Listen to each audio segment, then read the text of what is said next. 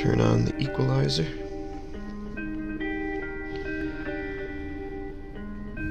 Boom, boom. We're rolling. Okay, we're rolling. And rolling here. Here we go. Welcome to the God of Honeybees podcast. I'm glad you're here.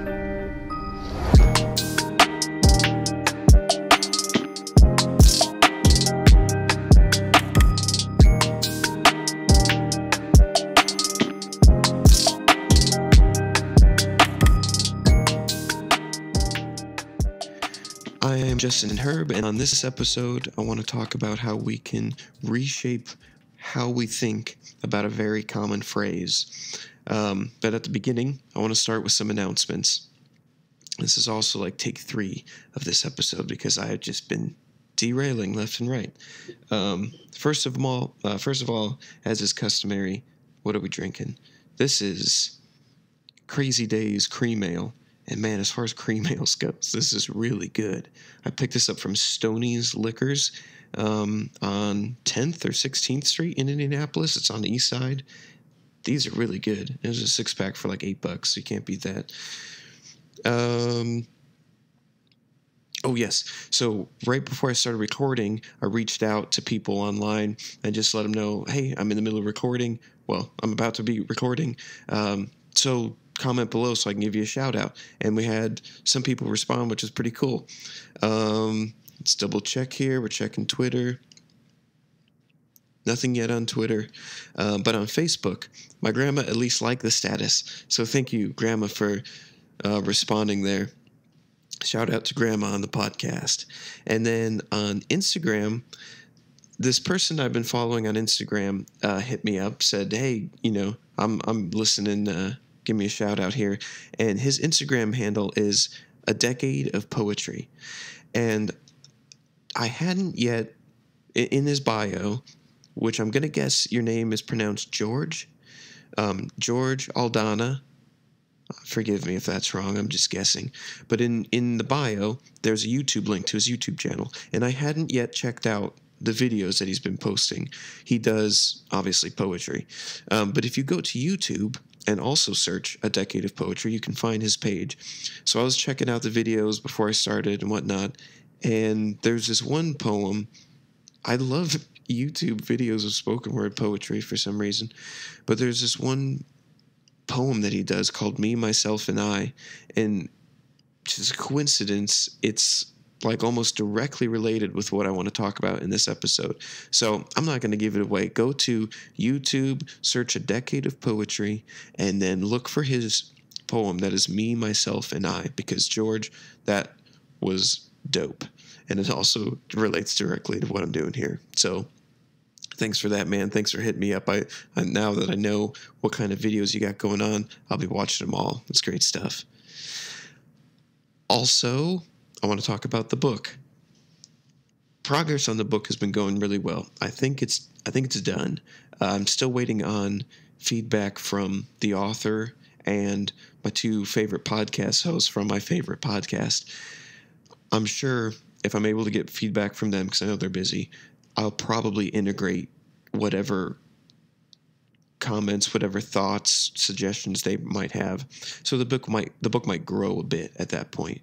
But I think the main ideas that I wanted to cover are fully fleshed out and they connect. So I think it's pretty much done. What I need to do now is raise money to be able to pay my editor, Patience Ullman of 29pilgrims.com, who I highly recommend. And then every resource for self-publishing that I've looked at is basically screaming at you to have someone, a professional, design your book cover. Like, for the love of God, have someone design it. So I guess I'm going to go that route because I kind of want to just do it right the first time. So I have to raise money for the editing and for the book cover. And then we're good to go. So right now on Patreon, I have a $5 a month tier, and that's just to help keep this project going because, it costs to have the URL, costs to do a couple of the other things I've got in the background. I'm trying to do what I want to do.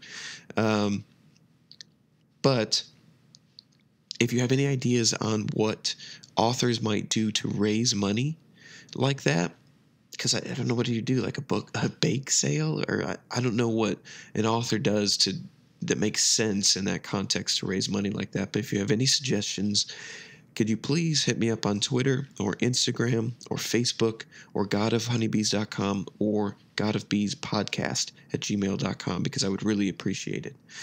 I got to stop. My wife told me I say too much, and so I'm trying to eliminate those from the vocabulary. Patreon. Money raising. Yes. Oh, yeah. So about Patreon.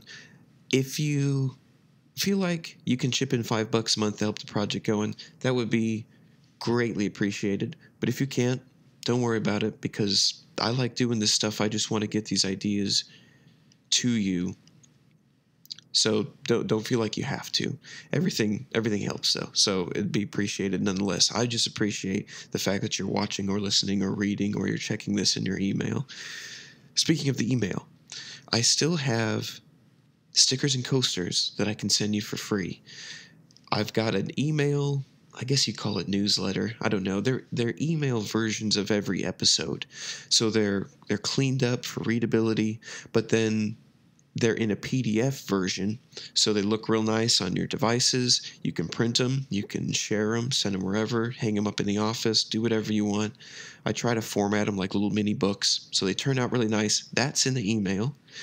And links to anything that I reference in each episode. So like a couple episodes ago, I talked about a Krishnamurti video I saw. I talked about a study with like freezing water and studying the ice crystal forms. Links to those things were in that email. And it's obviously free. It's just an email that goes out. But that's, if you sign up for that at godofhoneybees.com, then I will send you a sticker or a coaster for free that has the logo on it. I think in one of these corners, if you're watching this on YouTube, it's got the little logo. Of course, it's in the profile picture of all these social networks. The sticker or the coaster will have that on it. So I'll send that to you for free. They're badass stickers from stickermule.com. Really good quality die-cut stickers and coasters. So that's a win-win, right? You get all this great extra information sitting there in your inbox, not cluttering anything up on your desk or in your notifications or anything like that, and a free sticker or coaster. That's a win-win. And I've got one other thing in the works that I'm trying to make sure it does what I want it to do. And then when or if that's live, that's going to be accessible through being on the email list and going to godofhoneybees.com. So check all that out. I've just got these free stickers and coasters laying around. You might as well get yourself one. Just sign up for free. Sign up, and then you don't even have to check it again if you don't want to. I just want to send this stuff to you. So godofhoneybees.com is where you can get all that. I think those are all the updates that I wanted to do. So let's get on with the episode. I'm also trying, before we dive into this, I'm trying to go a bit slower. I've heard that I go a little bit too fast, and since I'm also trying to I am recording this as a video base for YouTube, it's a little bit weird for me to like look at the camera, look at the notes, look at the camera, look at the notes. So bear with me. I'm trying to get better at this. Okay, Crazy Days Cream Ale. Here is a phrase that I heard just recently. Speak now or forever hold your peace. That's, of course, a common phrase, right? Everyone's heard it before. It was quite a few mornings ago now, but my wife said it to me. She said, speak now or forever hold your peace. I don't know what we were talking about at the time. It wasn't said aggressively, but that's what she said. Speak now or forever hold your peace. And usually I wouldn't have thought twice about it because it's a common phrase. Maybe because I've been trying to get so much work done on the book lately, or I've been watching more like YouTube meditations. Maybe that kind of primed my brain to think about it in a different way, but it did hit me in a different way. And I jotted down some notes, And then that's what I want to share with you. So we're going to take this phrase, speak now or forever hold your peace, break it down piece by piece, and re-examine it, reshape it, because I think you'll like the new take on that phrase at the end of the episode. Just stick with me so I can explain it. Do you remember yesterday? It might be an obviously rhetorical question, but of course you remember yesterday, but can you pick any event that you remember about that day? What the weather was like, something that pissed you off, did your shoes fit, was the coffee in the break room strong enough? Anything like that, and ask yourself, where do these events exist?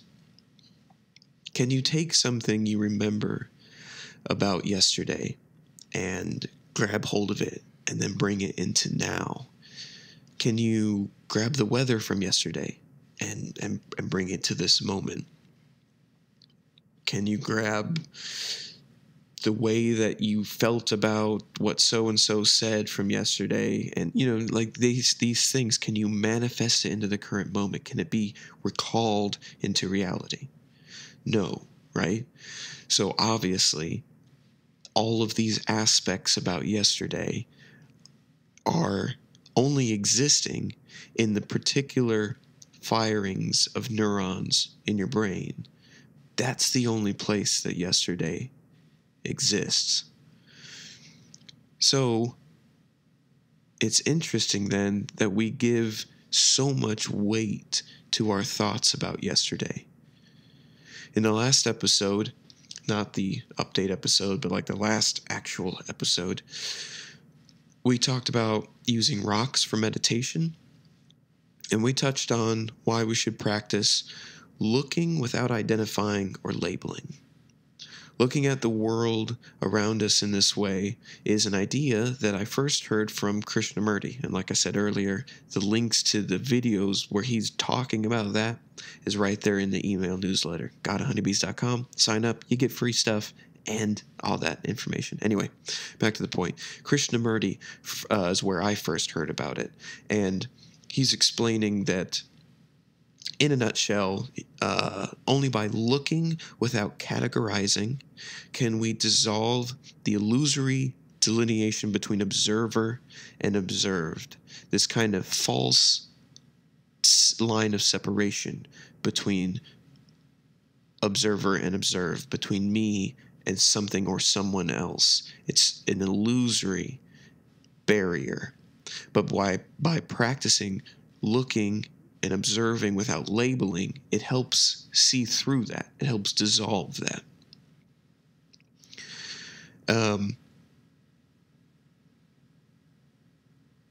So the benefits to learning to look at the world this way, I think, is kind of a twofold product. Firstly, it's the slowing of mental chatter. This is because by doing this, practicing this, you're learning that thought is simply a tool to use in the world, just like your other senses. Let's see, did I have... No, okay. So, like the table in front of me here is a bit rough in this spot. Am I obsessing over the sensory input of this rough spot?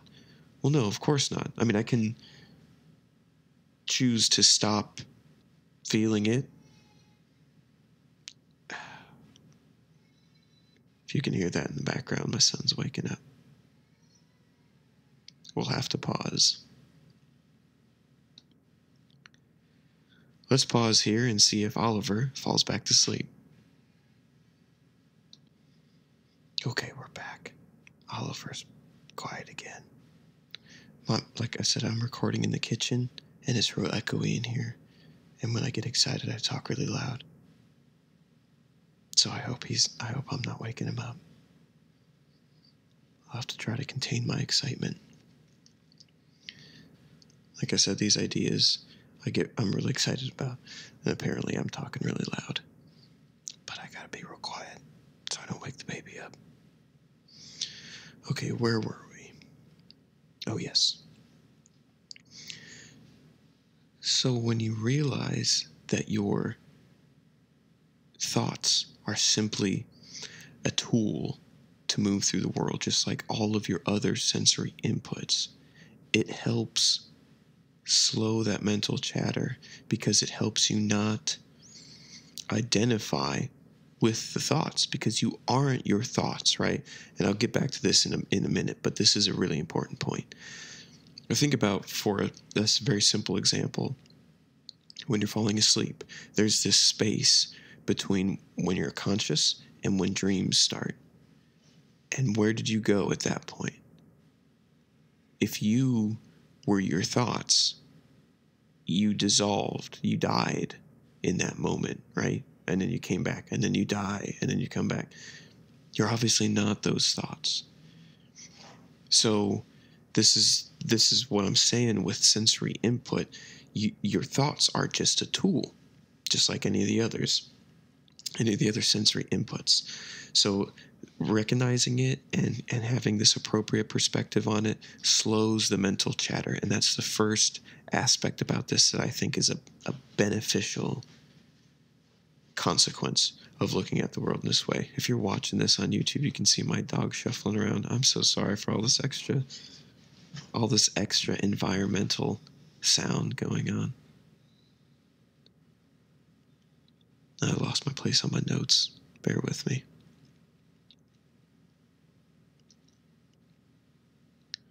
Okay. The second part, the second beneficial aspect of looking at the world in this way, and the slowing of mental chatter, like as a byproduct of that, is this peace that you start to feel and a kind of loss of anxiety. And this shows you that anxiety is coming from thought. And this might be a very obvious point to you, but it wasn't super obvious for me. Like, it's something you kind of like intellectually know. Like, if I'm not thinking about it, how am I getting anxious about it? Yes. But when you start to inhabit that space and quiet the thoughts, it's different to experience that fact than to just know it intellectually. Thinking about yesterday or tomorrow can create the illusion of passing time. I'll see if I can find a link for that Cartole thing, but it just happened to come to mind. He has a good explanation of this, but your thoughts about past and future is what creates the idea of time. So it also kind of leads to this general sense that, like, things are moving without you. You better get your act together, figure out what's going on, get with it. Regret rest yesterday, prepare for tomorrow, right? It's like this never-ending thing, but that only comes from thought. So slowing that mental chatter can really benefit your anxiety level, which of course is obvious, but if it's not obvious to you, like it wasn't obvious to me, this is a benefit to doing that. So simply by starting out observing our world without putting it into boxes or labels can lead us down a path ending with the realization of what our true nature is, the nature of our existence in this world. And it just starts with simply looking with open eyes, which I think is perfect. So with all this in mind, that your thoughts are simply sensory input, thoughts about yesterday and tomorrow create the idea of time and thereby anxiety, and nothing about yesterday can be recalled into the current moment. How much time should we spend concerning ourselves with yesterday or tomorrow and our thoughts about these things? These reconstructed hypothetical realities, which are our thoughts, are obviously creations of our mind. The moment we exist in, as we sit and think about these other realities, yesterday, tomorrow, this current moment will soon become a yesterday as well, shifting into a reconstructed reality that we then can do nothing about. how much more important then is it to talk about now? I've heard this point brought up by Mooji. If you haven't heard of him before, I believe it's spelled Mooji. I don't even know how you classify him. I'm just gonna call him a spiritual leader. He brings this point up, especially when people in the congregation come up and they've got questions. They want to talk about all these different things. Sometimes if it's getting too off point, he'll slow them down and say, talk about what's happening right now. Let's not worry about tomorrow or what happened yesterday. Just say something about now. And I think that's just a simple and powerful point. And just as an off note, I have a hard time with the episodes of Mooji's YouTube channel where there's people talking, because it's just like they just ask the same questions over and over again. It's like, he already answered this. Anyway, that's a different tangent. So it's obviously more important to talk about now, because now is the only thing that's actually happening. Everything else is a mental conjecture about yesterday or tomorrow. Everything else exists up here, but this current moment is the only reality that there is, or at least as far as the context we're concerned, without getting into other realities and all that kind of stuff. This is the only thing that really is of concern to our existence, is this current moment. So let's talk about now. Think about what's happening right now. Where are you right now? As you're listening to this, watching it, reading it, where are you? What's around you? What's happening right now around you? Be very present in your current space. Inhabit that space, because it's okay to be here. It's important that you're here and you're right where you are. Do not forget that your thoughts are mere input stimulation, categorized and organized by your mind, no different than touch or smell, simply a sensory tool. Let that particular sensory input relax for a moment. Think about right now. Speak about now. And to tie this into the phrase that we're deconstructing, speak now. Next point. The choice to engage in the goings-on around you is, of course, your choice. And this is a beautiful aspect about our existence. We are simply awareness, and we can choose to participate in the game, engage in the context our bodies are in, or we can choose to not engage. Right now I'm not engaging. I'm going to sip on some cream ale. Good stuff. We can not identify with the stimulus or the input if we choose not to. We don't have to. This is the fruit of true growth, being able to increase that space between stimulus and response, between the outside world coming in and how we respond to it. That gap in between those two things, thanks, Crush, is where true growth happens. Increasing that space, decreasing your anxiety, helping you become aware that you have every choice available to you. You can do whatever you want to do, need to do in that moment. That space is endless, and it only grows the more you pay attention to it.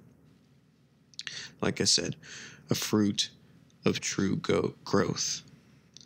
We have, as humans, the capacity to recognize that we are the witness to these things, watching them like clouds passing by. But they will come and go.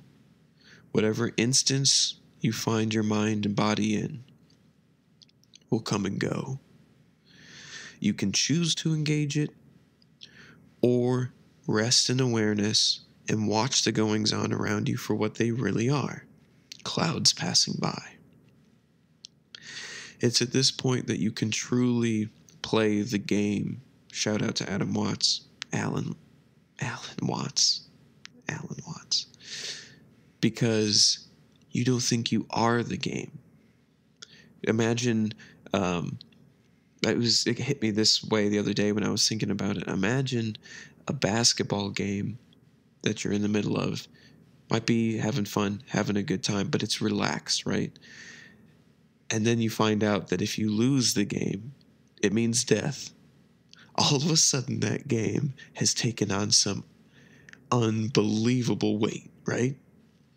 And I feel like this is a loose analogy for how we move through life sometimes. We take everything so seriously, and we forget that it's all a play. And because, well, I can't say because, but perhaps because death is the end of this play, we take it too seriously, like a basketball game that ends in the losing team dying. But we forget it's all a performance. It's all experience that's not about you, but it's for you. You're part of it. We just need to recognize that we are the universe experiencing itself through every different form of consciousness that there is. And I happen to be this particular wave looking back at the ocean, just like you are a particular wave looking back at the ocean, perhaps looking back at me, and eventually we'll just sink back into the ocean. But it's fun for now, isn't it? It's quite a ride right now.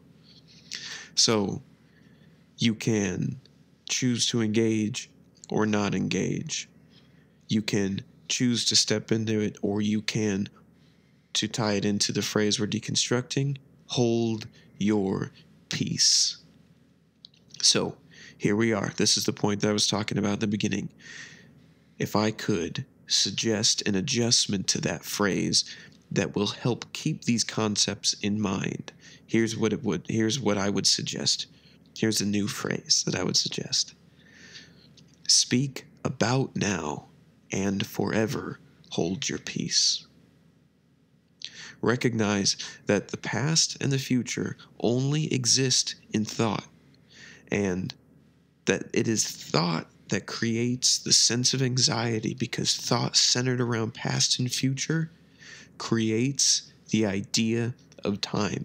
If you focus on now, you can be at peace. Cream Ale, that's what's up.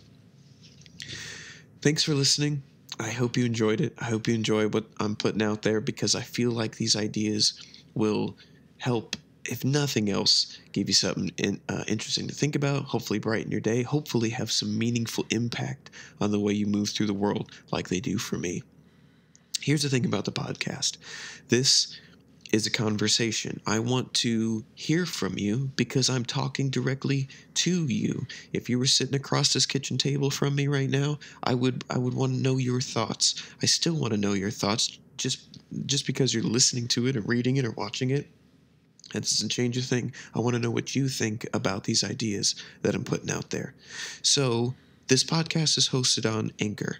If you get the app, the Anchor app, or if you go to, I think it's like anchor.fm or anchor.com, something like that, you can actually leave me a voicemail, specifically through the app. Makes it super easy. Or you can tweet me at GOH Podcast. You could hit me up on Instagram at God of Bees Podcast. You could send me an email to godofbeespodcast@gmail.com. And the best way to access all the content I provide, or the references for things that are in the episodes, or to reach out to me directly, because there is a contact page on godofhoneybees.com. You go there, sign up for that email newsletter, get something for free, get all that great content, get anything new that comes down the line, sitting there in your inbox for reference later. And if you go to godofhoneybees.com, there's a contact page. You could hit me up there. So I try to make myself as open and accessible to you as possible. so that you can let me know what you think about this content. Because like I said, I want to craft it like a conversation. I don't want just blind episodes going out twice a month. I want to know what you think. I want your feedback. So hit me up on any of those outlets, and that would be awesome. Also, if you like the concepts that I'm presenting in the show, you'll probably like my book once it comes out, The God of Honeybees. I dive deeper into these concepts I'm talking about in these episodes. I relate it to my own background, and then I weave it together to try to show you how all of this is connected in one vein. And I'm so stoked about that book. I want to get it in your hands. So keep an eye on this channel, on the YouTube channel, on the social media channels, on the podcast, because I'm working real hard to be able to get this thing up and running, the book, and get it into your hands. So if you want to chip in to help the project keep going, patreon.com, man, I might be talking too loud again, patreon.com, $5 a month, help support the project, helps me get closer and closer and closer to getting that book off the ground. And just, if you can't do it, like I said, don't worry about it. I'm still going to put this stuff out there. But if you can, all of it would be appreciated.